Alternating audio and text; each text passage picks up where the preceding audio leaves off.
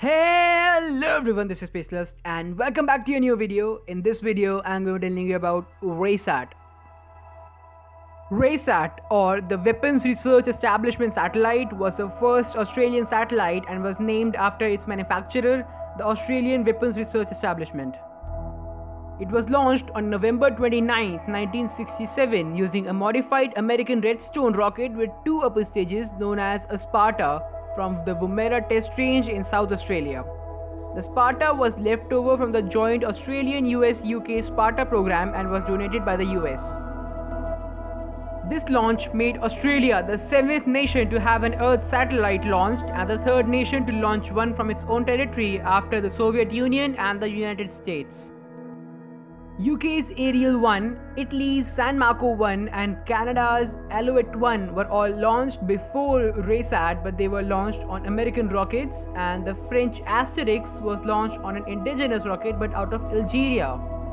And if you want to watch any of these videos, I'll link a playlist up in the corner. You can watch that if you want to.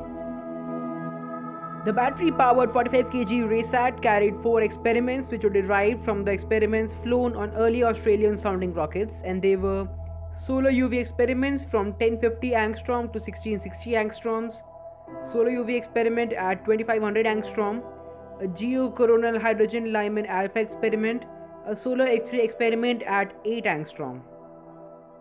The sensors were predominantly for upper atmospheric research. They were sensors to measure solar radiation, specifically 3 wavelengths which had the greatest impact on the temperature and composition of the upper atmosphere. The same sensors could also measure the temperature of the solar atmosphere and the density of molecular oxygen in the Earth's atmosphere.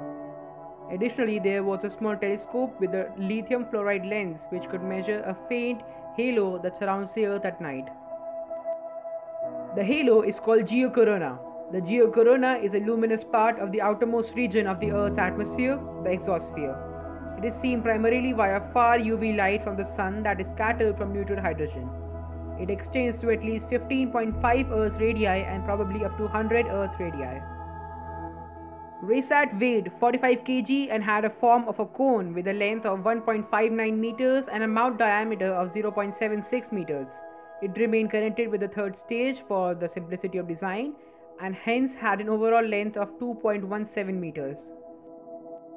WRESAT circled the Earth on a nearly polar course until it re-entered the atmosphere after 642 revolutions on 10th January 1968 over the Atlantic Ocean. The battery-operated satellite sent the last data during its first 73 orbits of the Earth.